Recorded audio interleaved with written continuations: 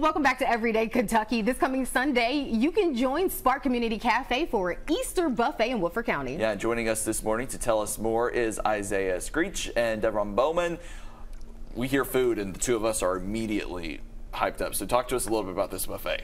Okay, so this Sunday, as you said, at Spark, we will have our Easter buffet. We've been running a buffet ever since we opened in 2019.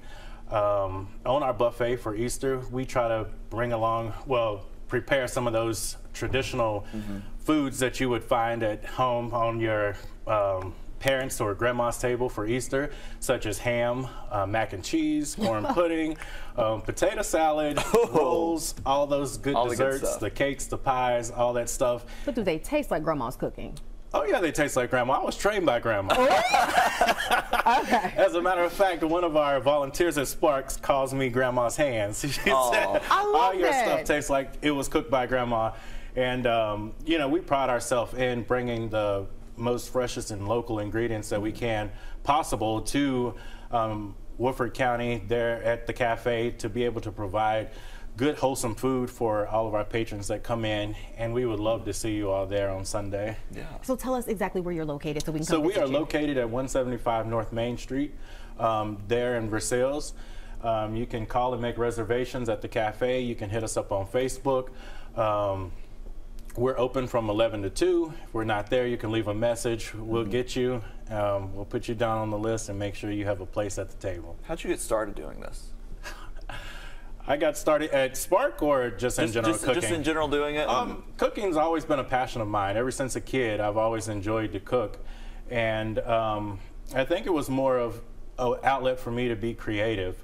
When I was at home, I didn't really have much to do when there in Danville where I grew up.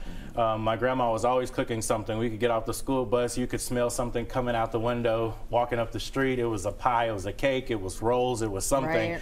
And when we was with her in the kitchen, of course, you had boundaries. So you couldn't just do whatever you wanted to while grandma was cooking. You had to walk a certain way when a cake or a pie was in the oven.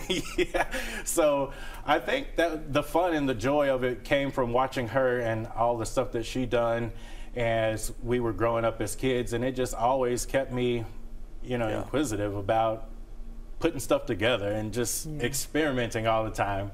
And it's blossomed into this. So Davron, tell me a little bit about why you're so excited about the Easter brunch. Because clearly you were ecstatic. It's the food. You know, it makes you sleepy sometimes. It's so good. It's one of the best mac and cheeses that you'll ever find for sure. But you know, beyond the food, the mission. You know, as always with Spark being a nonprofit cafe, a portion of each meal that is sold, whether it's Easter or during our normal operating hours, is paid forward to provide meals to the insecure. So it's kind of like you can come in and enjoy time with friends and family there at the cafe and feed your body, but nourish your soul, you know, on the way out by providing for your community too. Why do you think it's important to provide for your community in today's society? Because times are hard, you know, for everyone, and food insecurity doesn't necessarily mean being without food. It could mean being without enough food. So, you know, that plays a role in diminishing your focus, your stamina, your energy, your willingness to be around other people. So, you know, having a good home-cooked meal, especially by James Beard, you know, semi-finalist chef, it's nourishing all around. So, I'm sorry, semi-finalist chef? Yes. Would you like to elaborate? Because that just caught my ear. So this past year we was, I myself was nominated for the James Beard Award.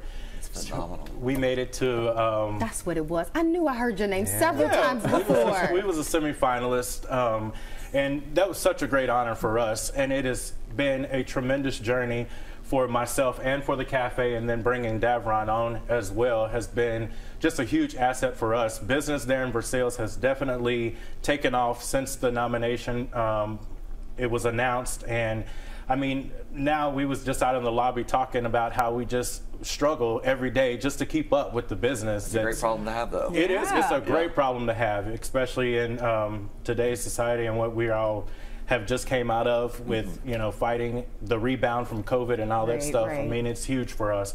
So, you know, I'm very grateful for all the business that we're able to drive there to Versailles. And as he said, most of all, for everything that's coming there into the cafe, knowing that a portion of that is going back to feed the food insecure. And you know, we pride ourselves in that.